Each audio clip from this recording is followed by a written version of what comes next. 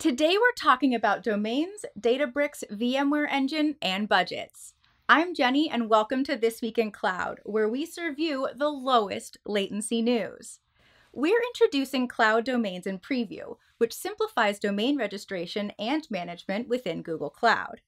Cloud domains improves the custom domain experience for developers, increases security, and supports stronger integrations around DNS and SSL. It offers easy domain renewal through cloud billing and permissions via IAM. Check out the release for more information. By deploying on Google Cloud, Databricks users can build data lakes fast and integrate data science and ML workloads on their path towards production.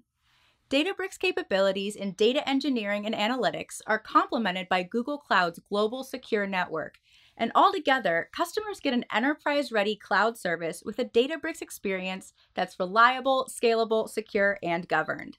Read more about this integration on the blog. Google Cloud VMware Engine simplifies the challenges of moving and modernizing critical workloads to the cloud.